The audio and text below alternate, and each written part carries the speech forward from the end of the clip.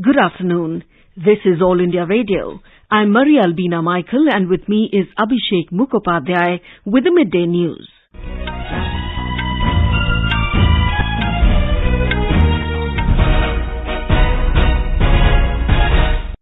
The headlines. Prime Minister Narendra Modi speaks to Russian President Vladimir Putin, calls for immediate end to violence, raises safety issue of Indians in Ukraine. India considering ways to evacuate its citizens as Ukraine closes its airspace for civilian flights. United Nations Security Council to vote today on a draft resolution demanding Moscow to immediately and unconditionally withdraw its troops from Ukraine. North Atlantic Treaty Organization NATO alliance to hold a virtual emergency summit today to discuss Ukrainian crisis. Asian markets bounce back spurred by a US rebound after a wave of international sanctions against Russia. Earthquake of 6.2 magnitude rocks Indonesia. At least 2 killed as scores of buildings crumble. Prime Minister Narendra Modi addresses webinar Atmanirbharta in Defence. Call to action today, says the government is continuously working to create an indigenous ecosystem for development of defence equipments in the country. Post-Union Budget webinar of Health Ministry to be inaugurated by Prime Minister tomorrow. President Ramnath Kovind arrives in Guwahati on a 3-day visit to Assam to inaugurate the year-long celebration to mark the 400th birth anniversary of the great Ahom General Lachit Bodphukan this evening. Campaigning comes to close today for the 5th phase of assembly elections in Uttar Pradesh. 2 terrorists killed in an encounter with security forces in Amshipora area of Shopian district in Kashmir. And in cricket, India beat Sri Lanka by 62 runs in first T20 of 3-match series at Lucknow.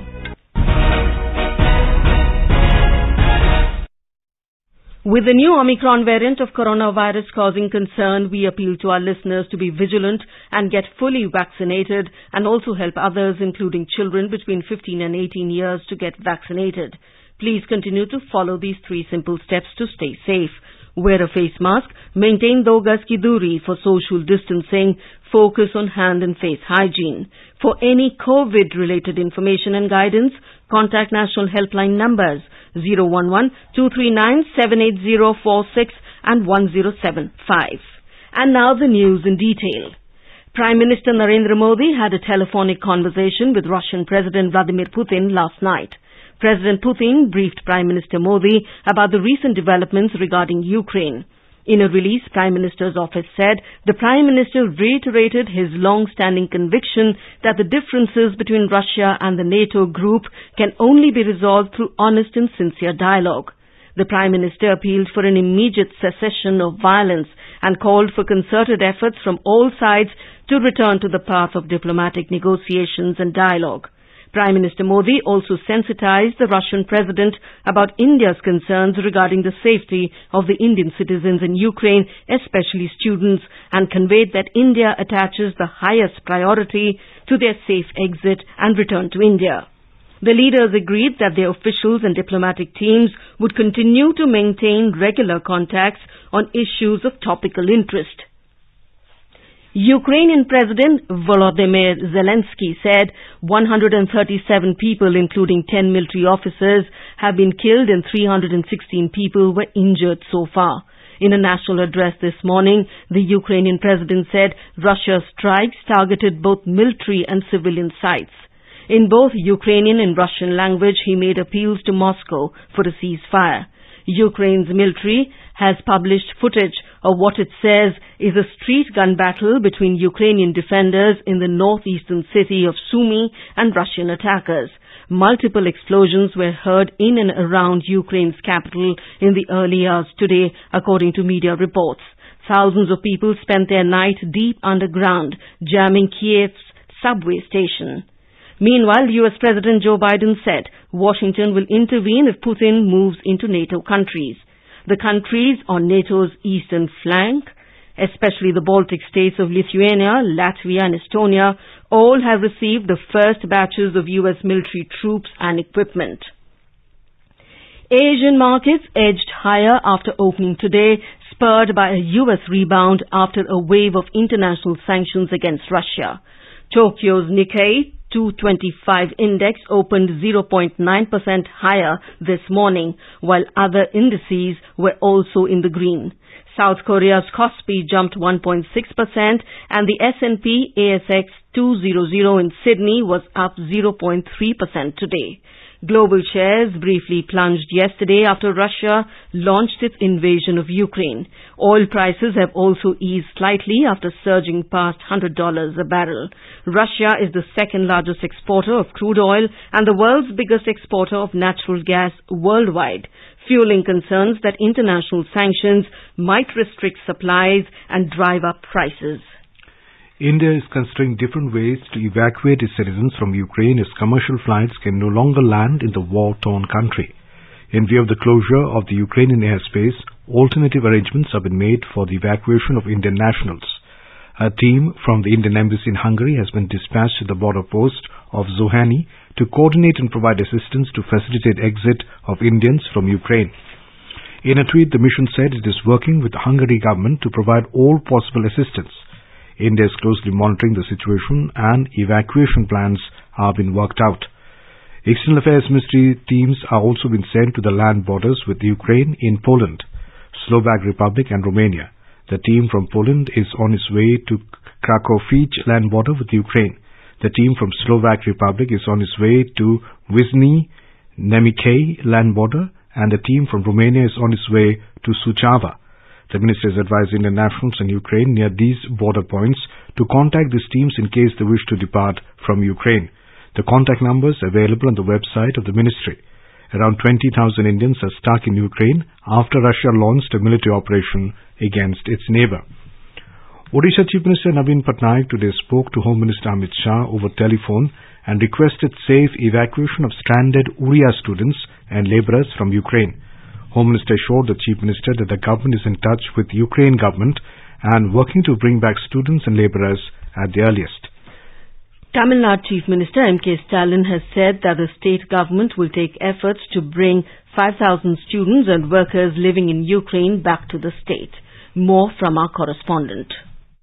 The state government has been receiving a steady number of emergency calls from the students studying in Ukraine and also from their parents living in various parts of the state. Students have been using WhatsApp video calls explaining their plight. At least 916 students have contacted the emergency help desk set up exclusively since yesterday. Chief Minister Stalin has stated that all the students who had contacted the government will be brought back at the expense of the state government. Another emergency help desk has been set up at Tamil Nadu House in New Delhi for the purpose. Jacinta Lazarus, Commissioner of the Rehabilitation and Welfare of Non-Resident Tamils, will coordinate the logistics and the needed assistance. People from Tamil Nadu living in Ukraine can contact the help desk through ukrainetamils@gmail.com and nrtchennai@gmail.com. Joy, AR News, Chennai. The United Nations Security Council will vote today on a draft resolution demanding Moscow to immediately and unconditionally withdraw its troops from Ukraine. The U.S. drafted resolution is then expected to be taken up by the 193-member UN General Assembly within days. A desk report. As the resolution is going for vote, Biden administration feels the measure might be blocked in the 15-member Security Council. A senior U.S. official said Washington and allies see voting as a chance to show Russia is isolated over its actions. Diplomats opined that at least 11 members would vote in favor, while it was unclear how China and rest would vote. The council is scheduled to vote 1:30 a.m. Indian time. Russia is one of the council veto powers along with other permanent members of the UN Security Council, China, France, the United Kingdom and the United States. In a related development, European Union has announced extensive new sanctions on Russia. Speaking after a meeting that ended in the early hours in Brussels today, EU President Ursula von der Leyen said the sanctions will target areas including the financial sector, energy, transport and visas for the Russian elite. The sanctions, however, do not cover the import of Russian gas into the EU. Questioned on this, von der Leyen said they were urgently looking at how to wean Europe off its dependence on Russian energy. French President Emmanuel Macron said $336 million of aid would be offered to Ukraine as well as military equipment. Meanwhile, the North Atlantic Treaty Organization, NATO, said the 30-nation alliance will be holding a virtual emergency summit today to discuss the way forward. The meeting would be joined by the leaders of Sweden, Finland and European Union institutions. Swati Rokheja, News Desk. The United Nations is allocating $20 million to scale up its humanitarian operations in Ukraine following Russia's special military strike in the country. Making the announcement yesterday, Secretary General Antonio Guterres said the UN and its humanitarian partners are committed to staying and delivering to support people in Ukraine in their time of need, regardless of who or where they are. UN Humanitarian Chief Martin Griffiths said the $20 million from the UN Central Emergency Response Fund will help with healthcare, shelter, food and water and sanitation to the most vulnerable people affected by the conflict. Prime Minister Narendra Modi said the government is continuously working to create an indigenous ecosystem for development of defence equipments in the country by emphasizing on self-reliance and Make in India. Prime Minister today delivered the inaugural address at post-budget webinar on Atmanirbharta and the defence call to action. इस साल के budget में देश के भीतर ही research, design और development से लेकर मैन्युफैक्चरिंग तक का एक वाइब्रेंट इकोसिस्टम विकसित करने का ब्लूप्रिंट है। रक्षा बजट में लगभग 70% सिर्फ डोमेस्टिक इंडस्ट्री के लिए रखा गया है। डिफेंस मिनिस्ट्री अब तक 200 से भी ज्यादा डिफेंस प्लेटफॉर्म्स और इक्विपमेंट की पॉजिटिव इंडिजनाइजेशन लिस्ट जारी कर चुकी है। He said more than 350 new industrial licenses have been issued for defense manufacturing in the last 7 years, which shows commitment towards Make in India. He added that only 200 licenses were issued within the span of 14 years from 2001 to 2014. He said 7 new defense public undertakings have been created in the last year, which are expanding business rapidly and reaching new markets. Highlighting the steps taken to make the country self-reliant in defense sector, Prime Minister said contracts of around 54,000 crore rupees been signed for domestic procurement. He added that the procurement process related to equipment worth more than 4.5 lakh crore rupees is in different stages. Stressing on developing the customized weapons, Mr. Modi said, if all of the country have the same kind of weapons, the uniqueness of the defense forces will hamper. He said uniqueness and surprise element can be ensured when the weapons are being developed in the country itself. He said when the country brings weapons from outside, its process is so long that by the time they reach security forces, many of them have become outdated. He said its solution lies in self-reliance and Make in India. Prime Minister Narendra Modi will inaugurate the post-Union Budget webinar of Health Ministry tomorrow. The objective of the webinar is to involve stakeholders in taking forward the various initiatives of the government in the health sector. Prime Minister's address will set the tone for the post-budget webinars. The webinar will have panel discussions with eminent speakers and experts from Health Ministry, Niti Aayog, industry fora, startups and academia, along with interactive sessions with stakeholders. Over 176 crore 86 lakh vaccine doses have been administered so far under the nationwide vaccination drive. Health Ministry said over 32 lakh 4,000 doses were administered yesterday. The recovery rate is currently at 98.49%. Nearly 27,000 recoveries in the last 24 hours increases total recoveries to 4 crore 22 lakh 46,884. Over 13,000 new cases were recorded in the last 24 hours. Home Secretary Ajay Bhalla today said there is a need to follow a risk assessment-based approach on the opening of economic activities in the country as there is substantial decline in number of COVID-19 cases. In a letter addressed to all Chief Secretaries of the states, Mr. Bhalla, however, emphasized that while allowing such activities, the COVID-appropriate behavior should be followed. You are listening to the Midday News on All India Radio. A reminder of the headlines before we move on. Prime Minister Narendra Modi speaks to Russian President Vladimir Putin, calls for immediate end to violence, raises safety issue of Indians in Ukraine.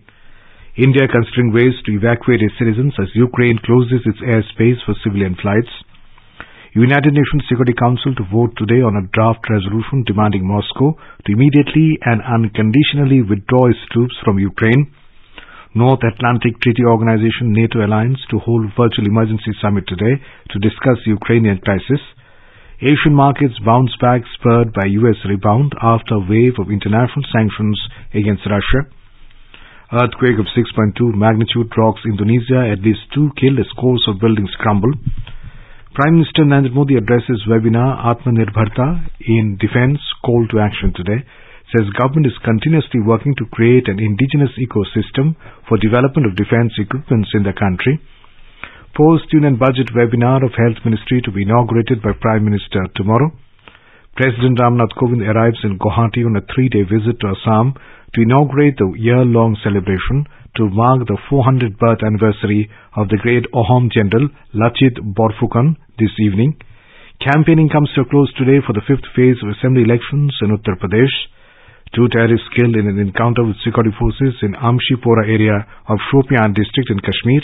And in cricket, India beat Sri Lanka by 62 runs in the first T20 of the 3-match series at Lucknow. For quick news updates round the clock, follow us on our Twitter handle @AIR News Alerts.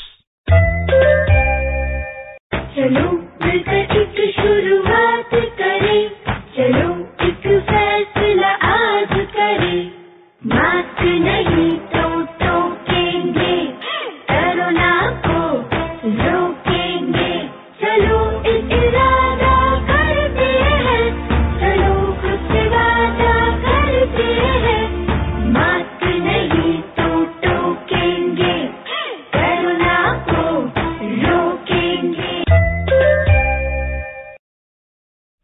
President Ramnath Kovind has arrived in Guwahati on a 3-day visit to Assam.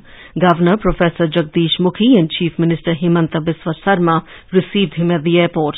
Mr. Kovind will inaugurate the year-long celebration to mark the 400th birth anniversary of the great Ahom General Lachit Borphukan in Guwahati this evening. He will also lay the foundation for a memorial of the Alaboy battle at Dodora in Kamrup district. Tomorrow, Mr. Kovind will attend the convocation ceremony of Tezpur University. On the same day, the President will undertake a jeep safari in Kaziranga National Park and also review the conservation and development efforts of the park. In poll-bound Uttar Pradesh, the high-pitch electoral campaign for the 5th of 7-phase assembly elections is going to conclude today in the evening. The poll campaign for the subsequent phases in UP and 2-phase polling in Manipur is going on in full swing. The 5th phase of polling in Uttar Pradesh will be conducted on Sunday in 61 assembly constituencies from 12 districts. The electoral battle scenario in the 5th phase of assembly elections in Uttar Pradesh indicates that there are total 692 candidates in the fray for 61 assembly seats.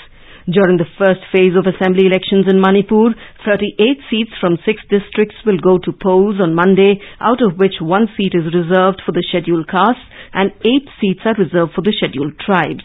There are 173 candidates, including 15 women, are contesting for 38 seats in the first phase. The 6th phase of polling in Uttar Pradesh will be concluded on 3rd of March in 57 assembly constituencies. In Manipur, with just 1 day left for campaigning for the first phase of assembly polls, political parties and candidates are making last-ditch efforts to owe the voters. Besides political parties, road shows and meetings, social media is also playing a crucial role in the campaigning for the ensuing polls. More from our Imphal correspondent.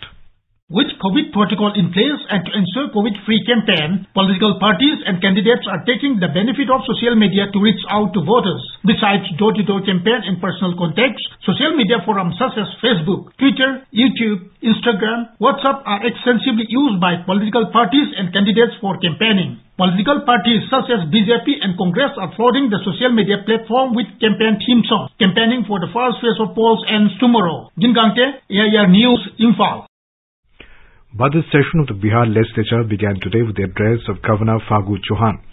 Addressing the joint session, Governor Fagu Chauhan said, Bihar government has done a commendable job during the COVID period. Mr. Chauhan said Rs 4 lakh ex gratia was paid to the next of the kin of those who died due to COVID pandemic. In Kashmir Valley, 2 terrorists have been killed in an encounter with security forces in Amshipora area of Shopian district.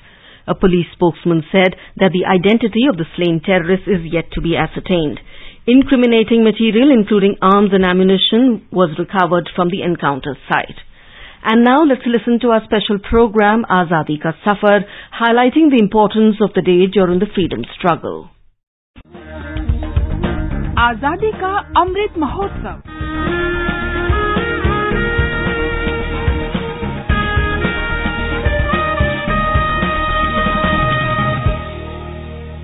Azadi Ka Safar with AIR News, Birth of a Nation.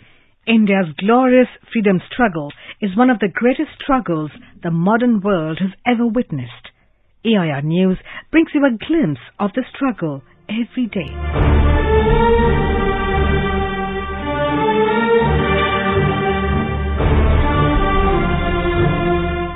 On the 25th of February, Pitt's India Act of 1784 was passed by the British Parliament in order to rectify the shortcomings of the Regulating Act of 1773. The Act was named after William Pitt, who was then Prime Minister of Britain. The Act was also known as the East India Company Act, 1784. The purpose of this Act was to draw a clear distinction between the commercial and political activities of the East India Company. The Act introduced a system of dual control under which, for political matters, the Board of Control was created, and for commercial affairs, the Court of Directors was appointed. The Pitt's Act thus helped in establishing the British Crown's authority over the civil, military and revenue matters in the Indian territories. The East India Company, however, held monopoly over the commercial activities in the Indian territories and also had the right to appoint or dismiss its own officials.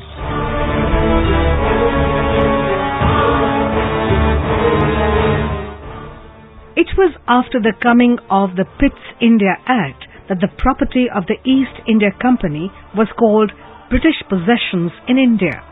Also, the direct control over the administration of India was given to the British government.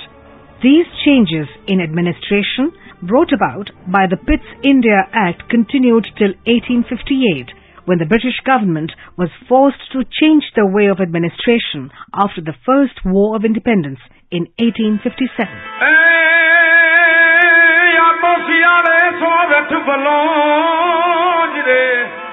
We also remember the Indian independence activist Ravi Shankar Maharaj, who was born on the 25th of February 1884 in Kheda district of Gujarat. Ravi Shankar was influenced by Arya Samaj philosophy. He was one of the earliest and closest associates of Gandhiji and Sardar Vallabhbhai Patel. Along with Darbar Gopal Das Desai, Narhari Parikh and Mohanlal Pandya, Ravi Shankar was the chief organizer of nationalist revolts in Gujarat in the 1920s and 1930s. He founded Rashtriya Shala National School in Sunav village in 1920. He left his rights on ancestral property and joined the Indian independence movement in 1921. He participated in Satyagraha in 1923 and protested against Haidia tax. He also participated in Bardoli Satyagraha in 1926 and was imprisoned by the British for 6 months. He participated in relief work for flood victims in 1927, which earned him recognition. He joined Gandhiji in Salt March in 1930 and was imprisoned for 2 years. In 1942, he participated in the Quit India movement and also tried to pacify communal violence in Ahmedabad. After the independence of India, he devoted himself to social work. He joined Vinoba Bhave in the Bhudan movement and travelled 6,000 kilometers between 1955 and 1958. In the 1960s, he organized and supported the Sarvodaya movement. Ravi Shankar Maharaj inaugurated the state of Gujarat when it was created on the 1st of May 1960. Until his death, it was a tradition that every newly appointed Chief Minister of Gujarat visited him for blessings after taking oath of office. He died on the 1st of July 1984 in Bursad, Gujarat. The memorial dedicated to him is located at Adhyapan Mandir, Bochasi.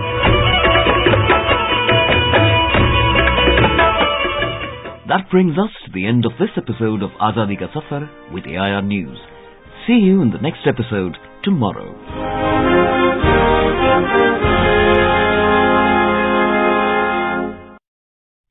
The Central Bureau of Investigation, CBI, has arrested NSE's former Group Operating Officer Anand Subramanian in the alleged irregularities in the stock market manipulation case. He was arrested from his Chennai home late night and is being brought to the agency's headquarters in Delhi. He was an advisor to the NSE's ND Chitra Ramakrishna. Lookout circulars were issued against Anand Subramanian, Chitra Ramakrishna and Ravi Narayan as part of the investigation.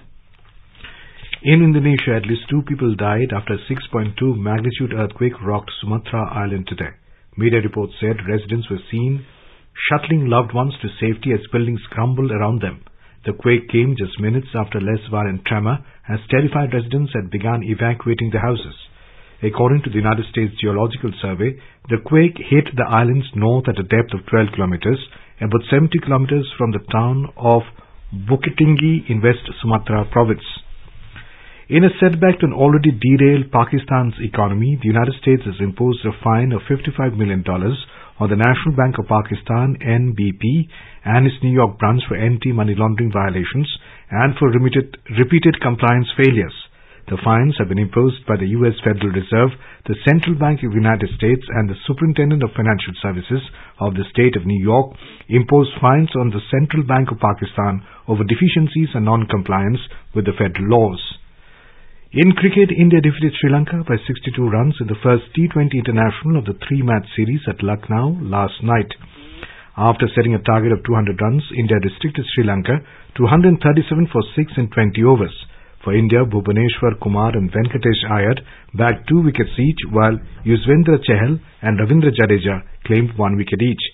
Earlier, the hosts posted 199 for 2 in 20 overs after being invited to bat first. The Sensex and the Nifty today bounced back and recovered 2.5% in afternoon trade after falling more than 4.5% in previous session. Both stocks gained in sync with gains in the global share markets. The BSE Sensex was trading above 55,800 points, while the NSE Nifty was trading above 16,600.